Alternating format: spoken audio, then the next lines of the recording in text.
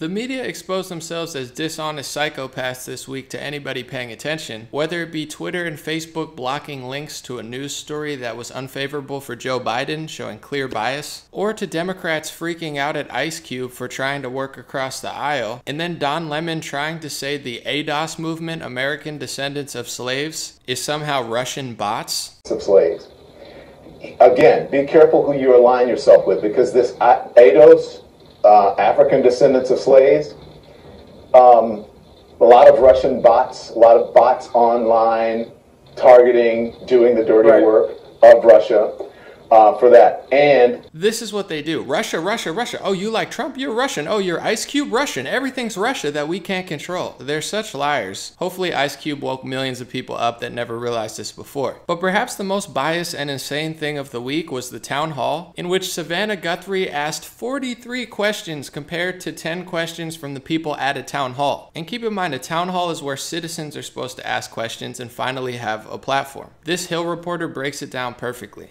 Took a lot of notes, you know me. And last night, look, you had on one station, ABC, Joe Biden. You have George Stephanopoulos as the moderator. Stephanopoulos, of course, a one-time senior advisor to President Clinton. And the word that I kept going back to was amiable. Then on NBC, you have President Trump on there, moderated by Savannah Guthrie, whose husband was a former chief of staff to Al Gore's 2000 presidential campaign. We can't seem to find anybody to do these things that don't have some sort of connection to the Democratic Party. But regardless, I came up with antagonistic as my word that kept coming up over and over, because you had a debate moderator, in this case a town hall moderator, who served as a sparring partner in making the show about herself. And let me share some numbers with you. I went through the transcript, Ainsley. 43 questions by Savannah Guthrie to President Trump. That doesn't even include all the statements that she made during it as well. You know how many questions the audience got to ask? You know, the whole reason we were having this event, a town hall? 10. 43 for Guthrie, 10 for the audience. Also, for the first 24 minutes of a one-hour event, Savannah Guthrie was the only one asking the questions until an audience member was finally allowed to do so. So look, Savannah Guthrie was there not to inform voters in this case, but instead to pacify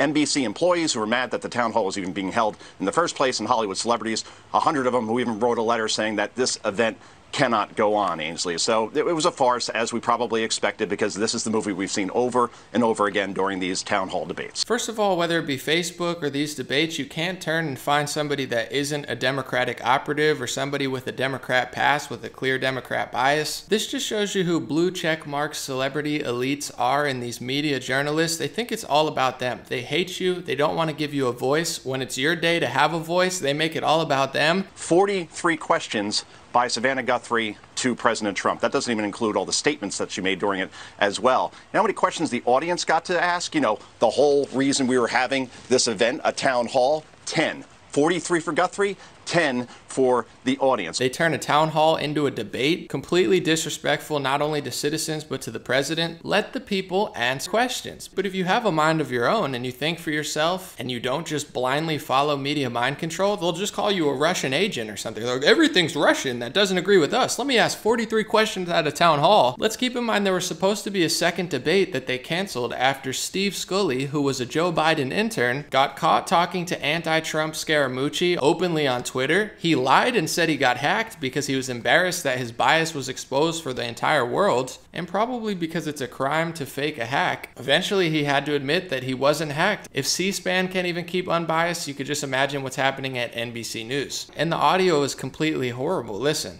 Because there's a little bit of I guess, confusion about this, and I think we can clear it up. Yeah, and there shouldn't. Your first positive test was Thursday, October 1st, okay? When was your last negative test? When did you last remember having a negative test? Well, I test quite a bit, and I can tell you that before the debate... How is the audio so bad at a major network? Were they purposely sabotaging Trump, or did somebody just suck at their job? Either way, I couldn't find a single article talking about this. One of the biggest town halls of the year, one of the biggest news networks, completely screwing up the audio to make it hard to even listen to, and they don't even have to explain themselves? As long as they could drag Biden across the finish line, they don't care how much they lie, how biased they are, how many times they supersede the voice of the citizens to make it their their own voice. Oh, but she did a good job debating the president. It's not a debate, it's a town hall. It's not an interview, it's a town hall. She's supposed to be hosting a town hall for citizens to ask questions. Joe Biden got a softball town hall that was probably all rigged in his favor. They rig all social media, they rig all mass media, they rig all the late night shows, they rig Reddit, they rig Google. Facebook and Instagram are now getting rigged with fact checkers who are basically Democratic Party PR teams who don't care about the facts or science. They care about being a PR team for politicians like Joe Biden. They rig everything, hoping you can't use your own brain. This is like 1984 Orwellian artificial intelligence takeover of humanity, and a lot of people still don't see it. Remember, for months they told you not to go to your business or not to have a gathering, even at a certain point not to go to a beach or an outdoor park. But it's okay for the Women's March. You're not going to hear much about it from the media because they agree with the Women's March. So it's okay for thousands of women to meet in the streets of DC. What are they doing? Only trying to sabotage a woman who earned her way to the Supreme Court, because nothing says women's empowerment like trying to stop a woman from getting to the Supreme Court. If you talk to honest women, they'll say nobody's meaner to women than other women. Of course, not everybody, some get along, but this idea that men are the biggest threat to women and they're just so nice to each other all across America, they're all just helping each other out, that's all you see.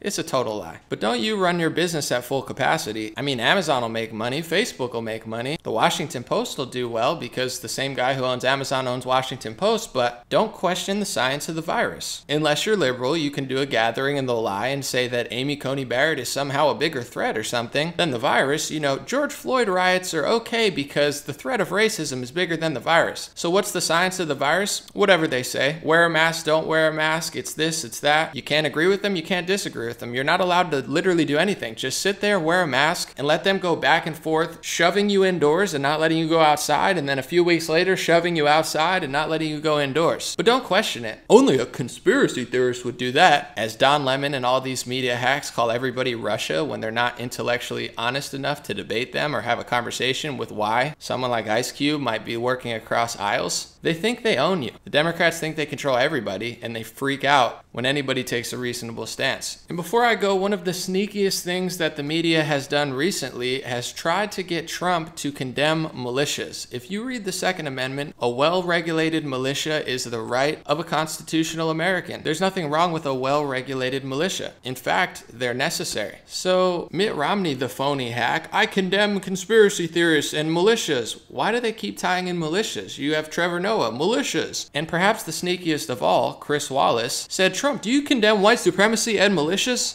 But are you willing tonight to condemn white supremacists and militia groups and to say that they need to stand down? It's like, do you condemn white supremacy and the First Amendment? It's like tying two things together that are totally different because they want to crush militias. They don't want people to have the freedom of speech. They don't want people to have the right to bear arms or have a militia. They don't want any of that. They want you completely powerless. So when they treat you like a slave, like they're already doing, and take away your social media and take away your money and take away your job and force you to wear a mask and not allow you to open your business as their business friends are taking over, as this is all happening, they don't want you to speak freely, and they certainly don't want you to be able to defend yourself. So they're trying to manipulate conversation to make militia a synonym with movements that it has nothing to do with. This is how sick these people are. It's not random. It's totally calculated. Just like the Me Too movement. God bless women who are real victims of horrible things. But a lot of this stuff is just a ruse to manipulate your emotions so you don't believe in the right to a fair trial anymore. The media wants to be the trial. They say, you're guilty, Brett Kavanaugh, because we don't like your politics. You're guilty, Amy Coney Barrett, because we don't like your politics. One of these unhinged psychopath Democrats actually asked her about sexually assaulting men.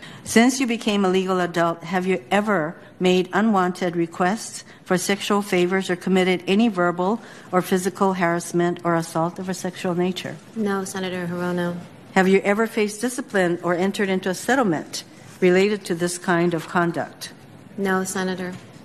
It's like anybody that we don't like, we're just going to say is a sexual assaulter. And if they had it their way, you wouldn't have the right to a fair trial. So all of their little ruses, all of their little fake social justice movements are a way to destabilize humanity, subvert humanity, and completely destroy the Constitution under the guise of freedom and justice, when in reality, the last thing they want is freedom and justice. And they don't believe in equality. They want you to be equally poor and equally enslaved, but they don't want to share their money or their power. They don't follow the same COVID rules that you do. those are for you. Equality for you, equality at the bottom tier. And for them, they get treated like kings and overlords, only to scream and cry victim when you notice what they're doing. You can't talk about it, you can't defend yourself against it, and these are the sick little games that they play. Well, God bless you, God bless your family. I appreciate you. If you like these hats, the God is Great hats are available on dreamrare.com. My white God bless hats are temporarily sold out. They're selling like hotcakes, so if you want one, you're gonna have to wait a little bit to get one. I have these shirts to fight censorship, these long sleeve ones, and I have this one is thinking illegal yet. I honestly think it might be. And that's a way to support, as well as patreon.com/raretalk if you like my videos. I appreciate everybody supporting there, and I answer all messages on Patreon. Just be patient. If I haven't, I will. And since I get so many messages on Facebook and Instagram, patreon.com/raretalk is the place that I answer all messages. So that's the perk of Patreon. I can't do that much because I'm so busy, but I do answer all messages there, and I appreciate the kind messages I got. Thank you guys so much. Have a beautiful day. I hope you like this video. I'll be back with more soon. I just make another deal. You don't understand the system. Yeah, I'm about to paint a picture. Yeah, media control the mind and censor everything that ever goes against them. Yeah, why they pin you as a victim? Yeah, so you always stay dependent. Yeah, then they tell you they gon' raise the taxes, help you out with everything you